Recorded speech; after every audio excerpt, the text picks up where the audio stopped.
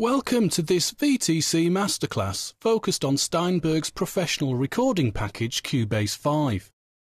You might be aware that VTC have produced a course on Cubase previously and was primarily aimed at those people new to the program. It is authored by Adam Olsen and comes highly recommended, not least because I learnt quite a number of things by watching it through. It was created using an earlier version of Cubase, version 4, but much of it is entirely relevant to this masterclass on Cubase 5. Therefore, I won't be covering the actual basics of Cubase. However, to contradict what I've just said, I am aware that there will be some overlap of focus. The main thrust of this masterclass will cover the recording of a song in its entirety, and, along the way, I will show you how to make the raw audio recordings much more polished. Then, I will talk you through the mastering process so that your finished track will sound more professional.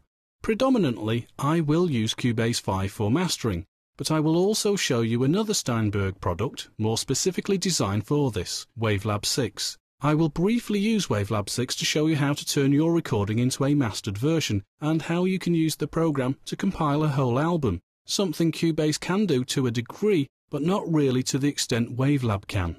The resulting audio and MIDI files are also made available for you to practice and perhaps have a go at producing an alternative version of the song. I would love to hear this when you complete them. So let's make some music with Cubase 5.